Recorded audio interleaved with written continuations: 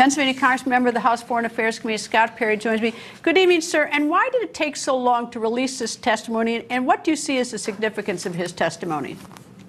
Well, I'm not sure what might be the holdup, Greta, but the significance, among other things, you talked about who was staffed at the consular level, right? 40 people to get all these. You can see on your screen here, probably hundreds, if not thousands, of people trying to get out of Afghanistan. They sent 40 of which clearly ill-equipped. One person was overweight and could not bear the weight of the body armor and do their job.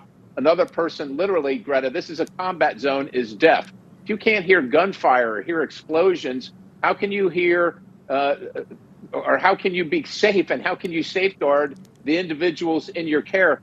But as concerning as that is, what's really concerning to me is the fact that in the testimony, we see that the State Department was handing out SIVs, special immigrant visas, to people that were not vetted to receive them. So essentially, there was no barcode, there was no PIN, there was no identification attached to the person receiving the visa coming to the United States of America. So some people were left behind. Other people who were undeserving, unvetted, came to America, and their plan was to have those people figured out after the fact while they were in America. We have no idea how many of these people came. We don't know how many were sent back. We don't know if any were sent back under these conditions. And of course, we've left a bunch of people that were helping the United States in the hands of the Taliban, which is not going to be good for relations, obviously, in the future, because we essentially abandoned these people to terrorists who want to torture and kill them. All right. In investigating what happened is because hopefully we learn from the mistakes that we've made. Hopefully we never are in a situation like this that we have to do it again.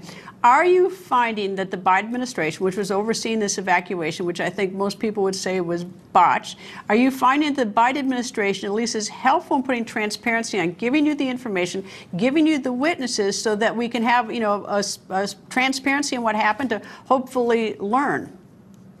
Well, I would say this, Greta. I don't know why we should be thankful to the Biden administration for providing the witnesses that Congress has requested. It's our job to do oversight, and it's their job to give us the witnesses. I know, but they can make it tough. They can make it tough. They can make it very hard. I mean, this thing can either go smoothly, or they can make it tough like pulling teeth. Well, I think that if they make it like pulling teeth, that's a sign to me.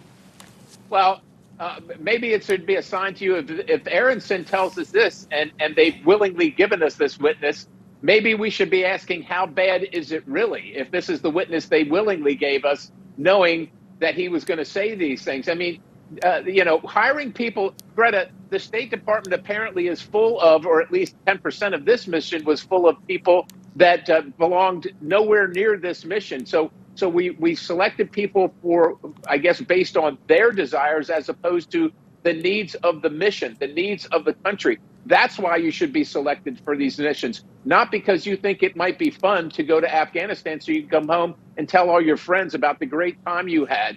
That's not what the mission's about. And what we're doing is not only jeopardizing lives of our foreign partners, lives of Americans, but our national security. That's not what we do. And that's not the way it should be done. And the question to me is if this guy was sent willingly and the State Department obviously knew what he was going to say, how bad is it really? What are the things that they're not telling us? I hope we find out, because 13 service members were killed, yes. Countless others were killed, and people left behind and everything else. Congressman Scott Perry, thank you, and I hope we get a full transparency on all of this. Thank you, sir.